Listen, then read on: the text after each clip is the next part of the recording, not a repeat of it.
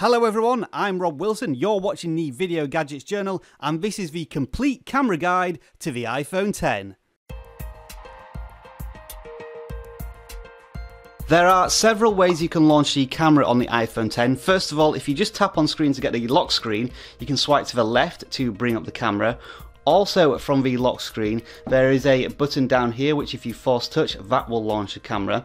If you've already unlocked your iPhone X, again there are a number of options such as launching the camera from here as usual, but you can force touch there to get more options, and also from the control center. Let's say you are currently in an application, if you bring down the control center there's another option here, again force touch to get multiple options when opening the camera application. To take a quick simple picture, tap on the shutter button here, but if you prefer a physical button, the volume up button here does the same thing. But one thing to note, if you do take a picture in landscape, make sure that the volume rocker is at the top, or you may take a picture that's upside down. Also note that when you take a picture it will make a shutter sound noise. You can turn that off by switching the silence toggle here. So now when I take a picture, it should be silent. If you want to focus on a particular object on screen, simply tap on it and the camera should refocus to whatever object that is. If you want to check the exposure level, tap on screen, you'll see a sundial next to the box, and then you can drag that up and down to change the exposure. Now if you wanted to lock both focus and exposure, tap on screen and hold until you see at the top of the camera AEAF lock. So now neither focus or exposure will change even if you change the camera position around. To turn this off, simply tap on screen again to reset it to automatic mode. The iPhone X does have a dedicated optical 2x zoom lens. To enable it, simply tap 1x there, and then you can get some nice blur effects or shallow depth of field. You can also zoom in even further by turning the dial, but once you do that it goes back to digital zoom, so you won't get quite as good quality. To take multiple pictures very quickly, in other words burst mode, tap and hold the shutter button. Now when I go to my gallery, it will show burst mode pictures with the number of photos taken here. To select one picture from the burst mode, go to select, and you'll see a slider at the bottom here so you can see different pictures, or simply swipe left and right. If I tap on the circle down here, I can select multiple pictures, and then when I tap done, it will ask me if I want to keep everything or only the favourite pictures that I selected.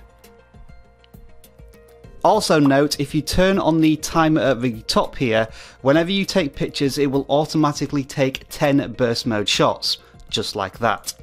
If you want to record mini videos whenever you take a picture, 1.5 seconds before you press the shutter button and 1.5 seconds after, that's live mode. You can toggle it on here. So now when I take the picture here, if I go to my gallery and then look at the live button here to indicate this is a live video, I can then look at the still picture but force touch to see the live photo behind it. On the camera app, if I swipe to the left, I get portrait mode, which can do some very funky things with different settings.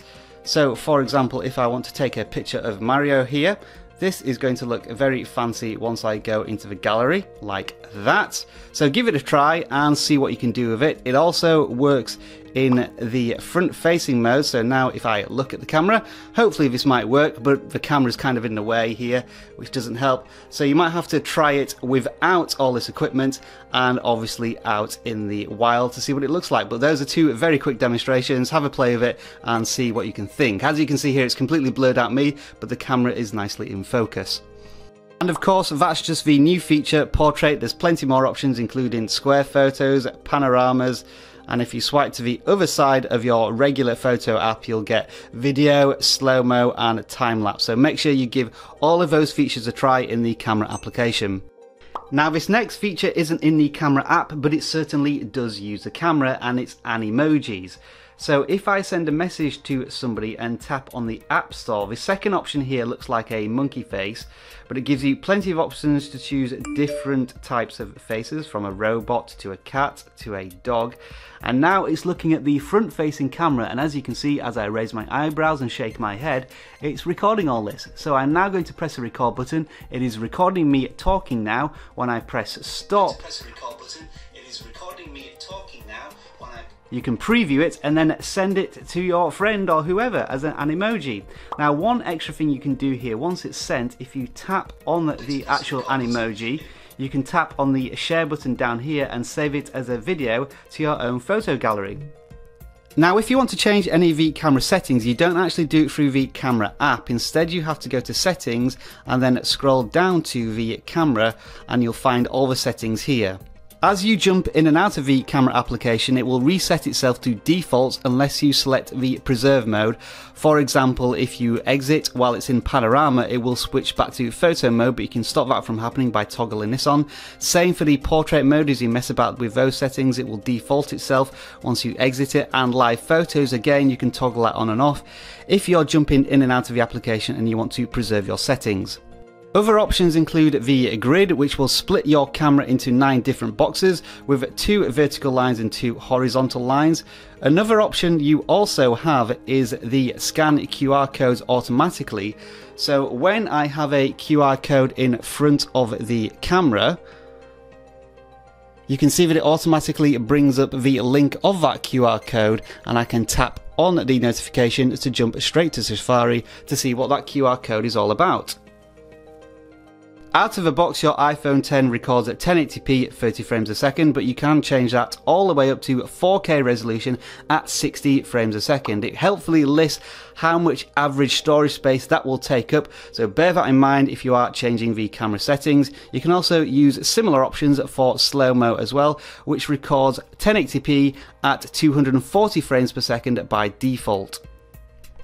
One more thing about recording video: if you're in any mode other than 1080p at 30 frames a second, it will show you in the camera video app at the top right what mode you're currently in, but unfortunately you can't change it here. You would have to go back to settings.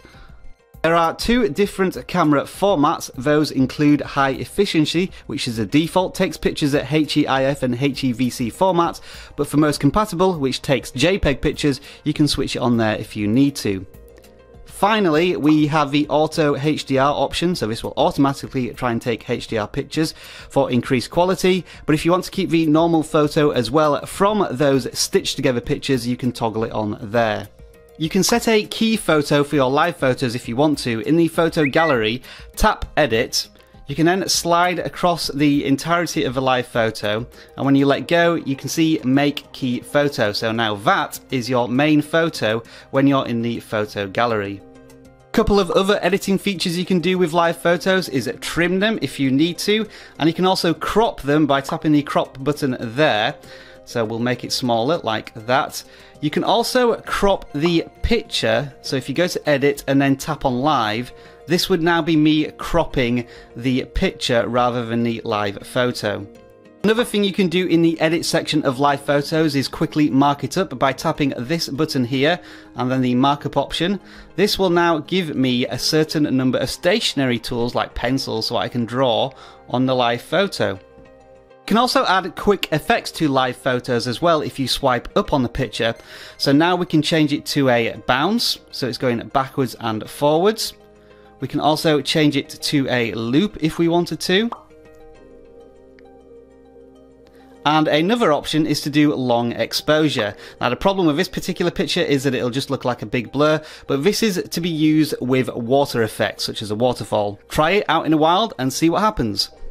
You will be delighted to know that the iPhone 10 supports animated GIFs such as this one of Captain Picard despairing. You'll also be delighted to know that all animated GIFs are put into their own folder and it's called Animated.